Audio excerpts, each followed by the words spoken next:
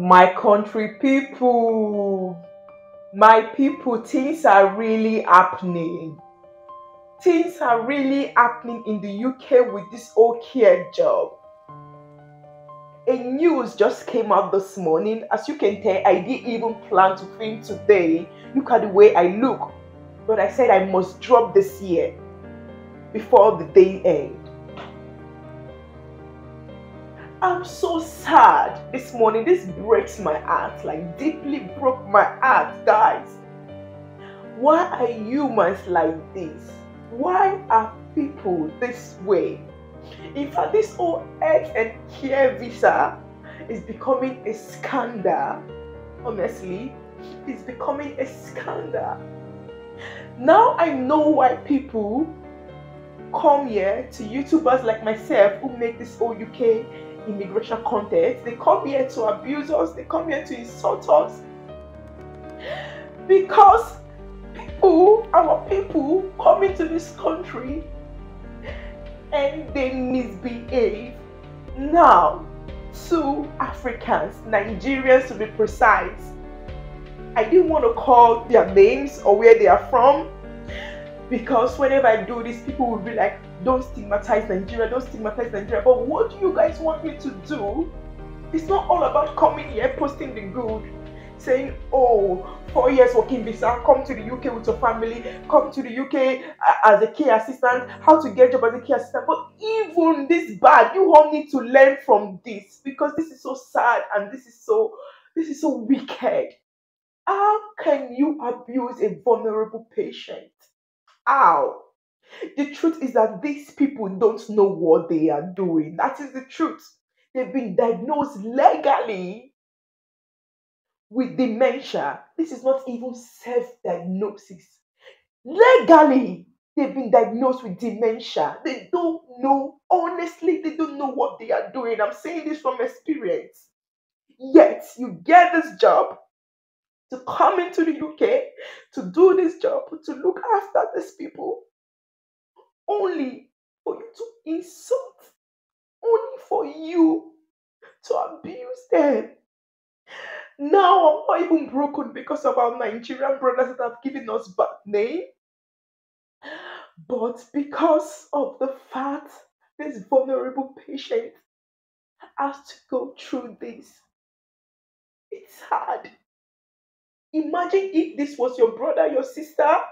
Imagine if this was your father or your mother. Guys, I'm going to let you all watch this by yourself, so it won't look like Clara is the one coming here to speak off of views. No. No. I've grown past that. It's beyond that. Do you know the joy I get when I hear people say, oh, I've come into the UK through this care visa, Clara, you were one of the persons that helped me. It gives me a lot of joy. But now, it has become something else. It has become something else, guys. Let me allow you watch this. Yeah, hello everyone, Dr. Lawrence Amwa here. It is very obvious that the healthcare visa route is a very popular route for people, a lot of people, especially Africans, to be able to migrate to the developed countries, the UK, USA, Canada, Australia, New Zealand, Germany, and all of these other countries. But again, especially in the UK, it is a very, very challenging job. It is a very, very challenging job. So for you to be able to survive and to thrive in that particular care sector, you need to be passionate about the job. You need to have the passion to be able to work with the people, to be able to support the people. So sometimes there are a lot of people, because it's a very popular route and people see it as an easier route to be able to travel to the UK and to the developed countries, people who are probably coming from the engineering sector, IT sector, banking sector, maybe the teaching sector, and even the construction sector, are using that care route to be able to migrate to the UK.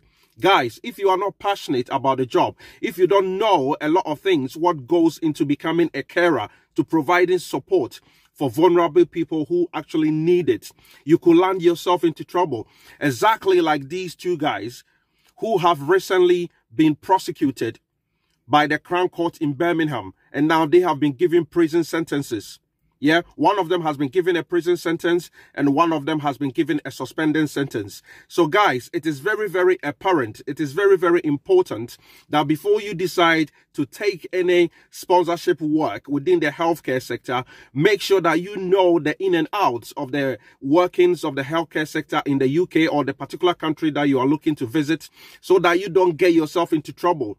Otherwise, by you trying to migrate using an easier route like the care visa route to be able to get to the UK or to get to any other developed country, the USA, Canada, Australia, and all these other countries, if you are not passionate about the people that you're going to be caring for, if you don't understand how the care industry works, yeah, you haven't got the experience, you haven't got the skills, you need to have that empathy to be able to work with them, to have the compassion, to have the zeal. You need to love what you do. Otherwise, sometimes some of the clients that you're going to be looking after, the people you're going to be caring for, they can be very, very challenging. Some of them have got mental health issues. A lot of them have got mobility issues, old age, dementia, schizophrenia, and all of that. Some of these various issues, some of them are in palliative care, and you need to provide different levels of support. And you need to love what you are doing. Otherwise, if you do not have the compassion, you do not have the love of it, it could be landing you in prison. It could be landing you in jail. Just like these two guys. One of them has been given a 12-month jail sentence, and the other has been given a suspended sentence and also some social hours that they need to work for. So guys, we need to be careful if we are looking to migrate with the healthcare visa route. And I hope share this video, like it, so people who are looking to come from other sectors, from the teaching, from IT, from construction, from the banking sector, economic sector, and all of that, looking to migrate because they think that the care route is an easier route to migrate to the developed countries, you might want to think twice about this. Like, share, and follow this page if you want to know most of the information about travel, about visa route, about study, obviously, within the UK. Like my brother said, if you don't have the passion for care, you can't do this. If you don't have the passion to take care of someone selflessly, you can't do this. Because the care visa is beyond the money now. This is beyond the money. You have to have the passion to do this. If you were an employer, would you continue recruiting from Africa? People said, oh, it's like they're no longer recruiting. It's like the UK has stopped recruiting from Africa. If you were a UK employer, would you continue with all this news going up and down? Now it's not me carrying this news, but even the legal, authoritative broadcasting news has carried it all over this morning, guys. I'm sad and I'm ashamed.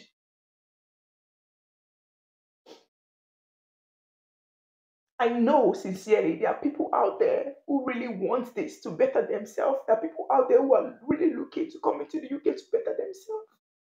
But now I really don't know what's the way forward with the health and care visa. I don't know.